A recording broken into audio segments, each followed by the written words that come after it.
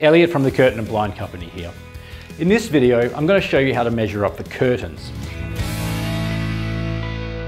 Curtains can be made differently depending on the nature of the window that you're covering.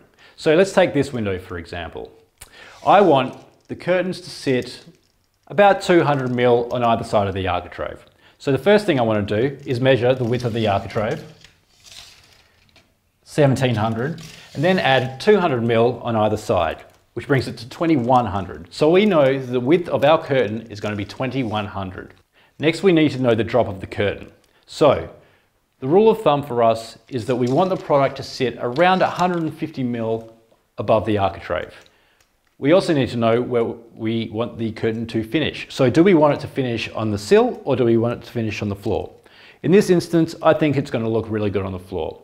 So what I'm going to do is I'm going to measure the floor drop to the top of the architrave, which is approximately 2100. So let's call it 2100 and then add another 150 mil. So we know the drop is 2250. And those are the measurements that you want to put into the site. So you've got a width of 2100 by 2250. Choose your fabric, put through your order, simple as that.